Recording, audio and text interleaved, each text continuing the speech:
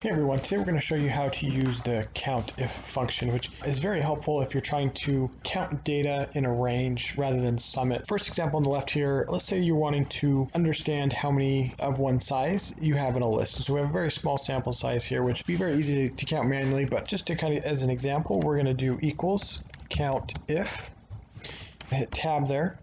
And then it will give us a couple of things that it's looking for. So range would be, what is the data range that you want to count a specific criteria from? So in our example, we have our list of sizes here. So we're going to go ahead and just select that. And what we're going to be doing, we're going to go ahead and make it an absolute value. So we're going to hit F4, which will make sure that this is logged because we're going to want to count the different sizes there. And then we can do comma, and now it's going to ask us for the criteria. What criteria are we looking for? What is it that we want to count within that range of data? So the first thing we want to count is the size XL. So the first thing we can do is we can either enter quotation marks, type XL, and then quotation marks again. And that will give us a count of how many extra large t-shirts we have in this list here. So it gives us 2.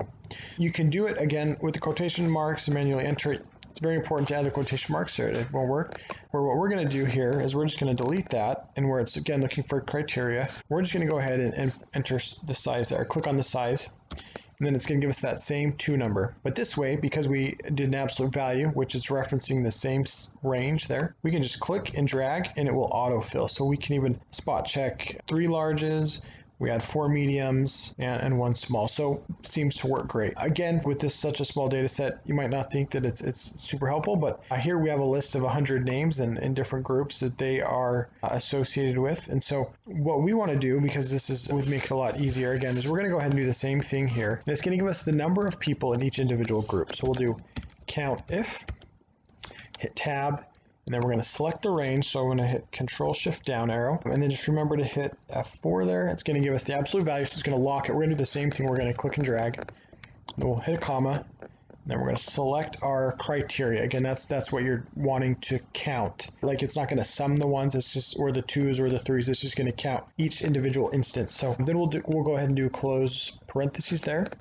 And so it gives us 10. We know that there's 10 people in group 1. Then we're going to click and drag. And then we can easily count how many people are in each different group. So if we, if we were doing this exercise, we needed to redistribute numbers, this would be an easy way to do that. So